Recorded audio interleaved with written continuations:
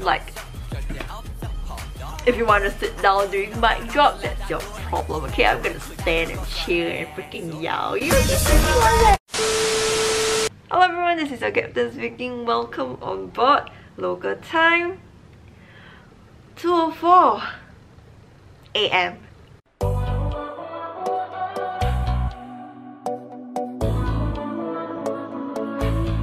Yes, I just came back from concert.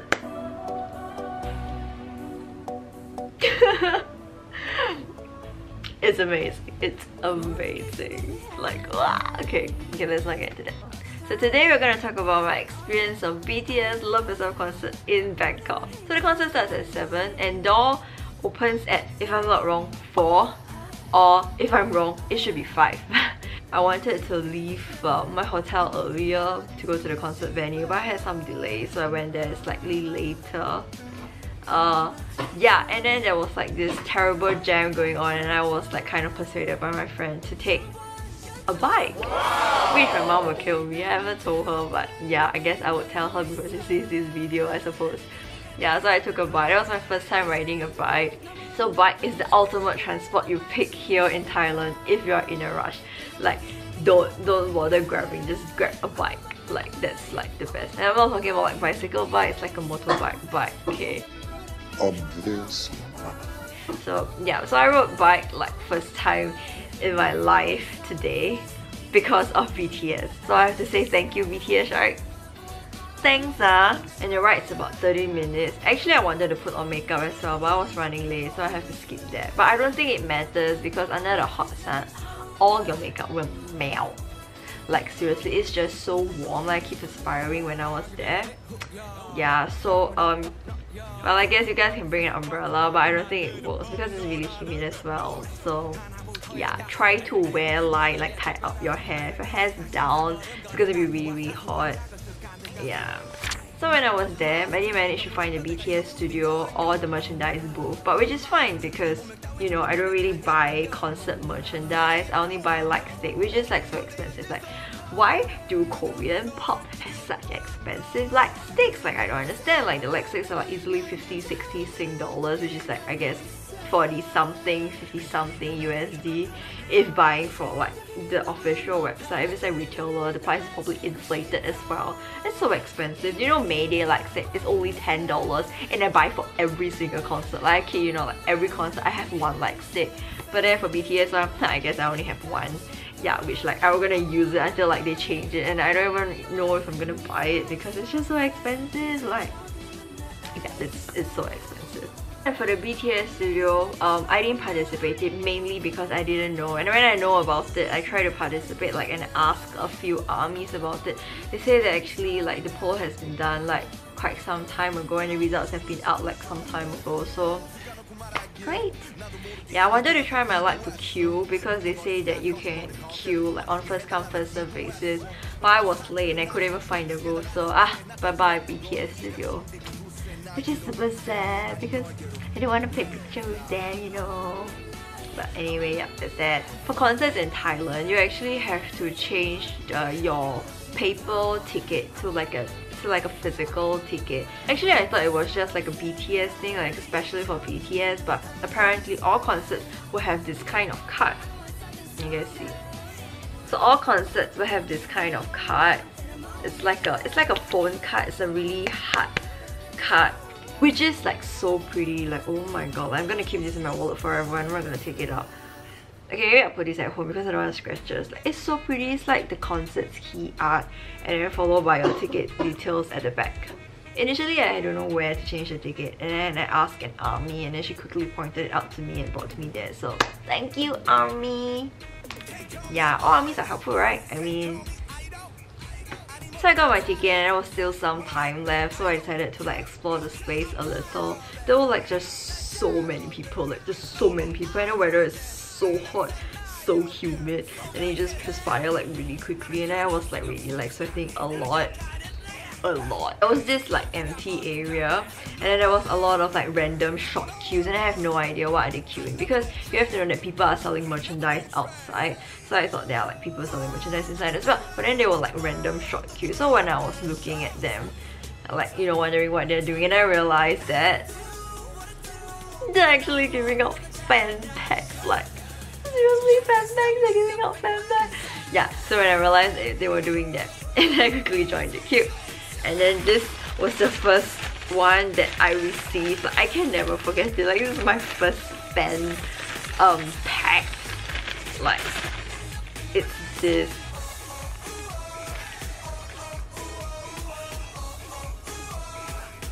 It's so cute. And then they have to hand make this, and then they probably have to make like a few hundred or like at least 100. Yeah, which I think it's amazing. Like sorry I'm that lazy fan who doesn't do anything, but I really appreciate them doing this. Yeah. See, I have a few which I will show them in another video, I suppose. But yeah, I think my favorite one would probably be this, because this is just amazing. Like, anyway, it's just Jungkook, and then like it looks really good. It's like this plastic, this translucent plastic, and then yeah, I didn't even like queue for this in the arena, and we were in the same row, and then another friend just randomly gave this to me. Like, you're amazing, girl. Yeah. As for fan packs, I think the main difference between the giving out of fan packs in Singapore and in Thailand is that in Singapore you are actually required to like their fan page, like their Twitter page, like something. Whereas in Thailand, they just give out, like, you're not required to like anything at all. So like, wow, like, I mean, you're amazing, man. Some people actually allow you to choose like your bias, so you can actually request, oh, I want this member and I want that member, and some don't allow. Some is just like a lucky pick, because you know technically you're supposed to like all of them, you know, huh? Of course you can have a bias, we all have a bias. Maybe you have a bias wrecker as well. I have a bias wrecker. But yeah, technically you're supposed to like love all boys equally, like at least don't hate on them and cheer on them, you know, you have to love them all. Nah. So I suppose while queuing, sometimes they would run out. Like, it happened to me a couple of times. I was queuing halfway, like they just run out, and then the line just dispersed, and people were like run to the other line. And whenever someone like new came in and started giving out fan packs, and there'll be like a line quickly formed, like really quick. And I have to thank those armies for doing this, because of you guys, people like me get to have them. Yeah. So big thumbs up to you guys. So after collecting some, you know, time is about up. Like, we have like another hour before the concert starts. So I decided to enter. Same as Singapore, Thailand doesn't allow you to bring water inside, so you have to empty your bottle. So there were a lot of like empty bottles lying around then. And then after that, then they will check your card and check your bag. And then the thing is, right, there were a lot of counters. I mean, not saying that Singapore doesn't have a lot of counters, but it's just shorter and quicker. Like, they move people really fast. So in front of me were just probably like 3 to 4 people, and I got my bag checked like really quick. Unlike the one in Singapore, there's such a long queue, and without the express queue, I probably like stuck outside for like an hour, and the sun was so big.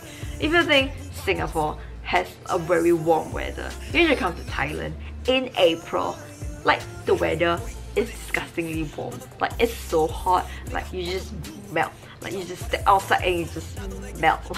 So after you enter, what do you usually do? You go to the washroom, and then with ARMY being like 98% female, we kind of like hog all the toilets, including the men's toilet. Poor man, I'm sorry, but please understand us. There's just way more females there. I'm sorry.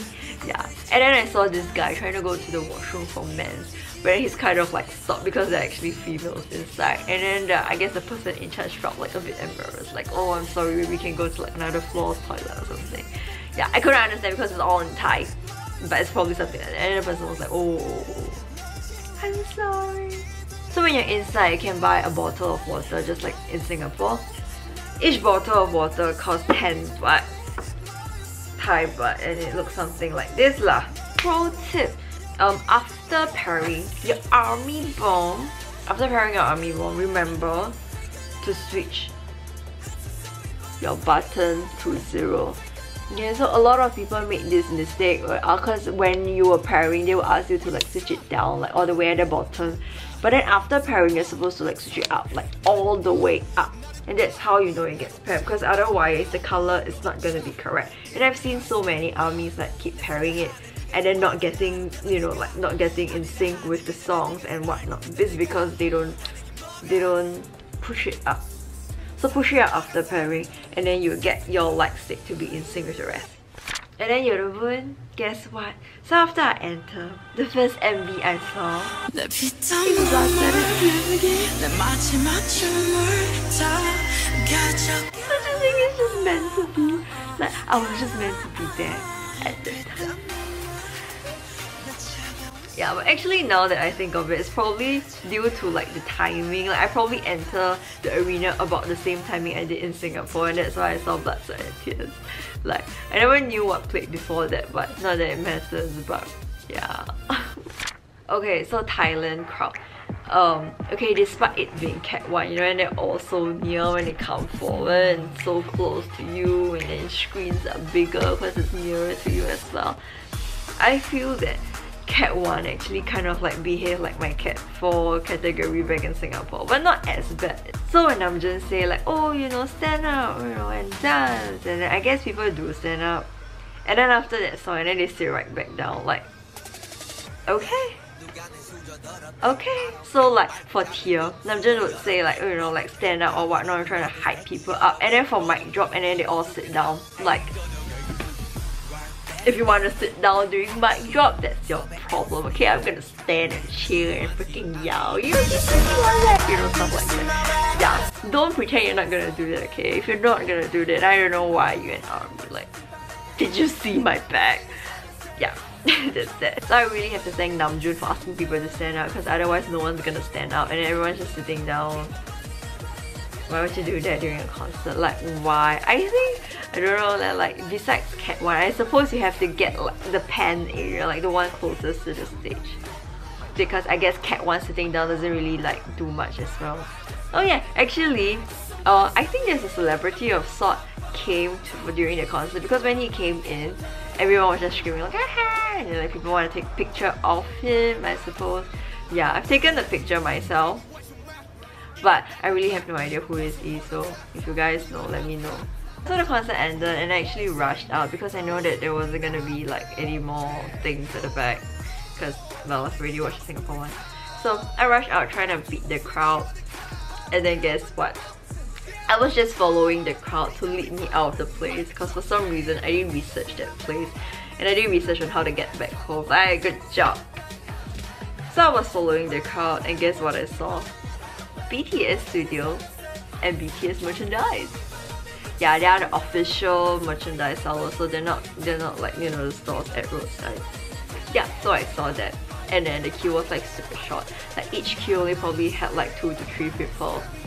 And for someone who doesn't buy merchandise, I went to queue, because, you know, people actually queue overnight for those BTS merchandises, and now it's only like 2 to 3 people. I definitely have to queue, right? I'm not sure what kind of mentality is this. There was no need to buy BTS Love Yourself merchandise at all, because Love Yourself tour is ending. They're starting a new tour next month with new merchandise, but nope.